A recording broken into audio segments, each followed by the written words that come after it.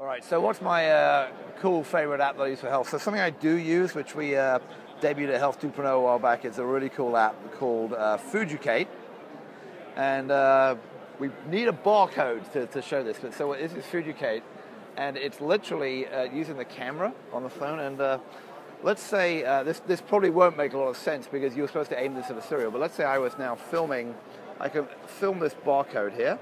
What Fooducate will do, whoops, is we'll look at the barcode, look at the product, go search for the product, it's searched for the product, it's found it.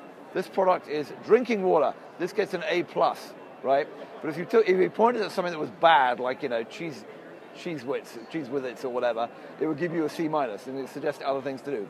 Happens to like drinking water, thinks it's good for you, but that's a really cool app which you can use. And I actually do use this on cereals and stuff, and I'm looking for, you know, food for my kids and what have you. So that's a fun mobile health app, which I think is really particularly cool.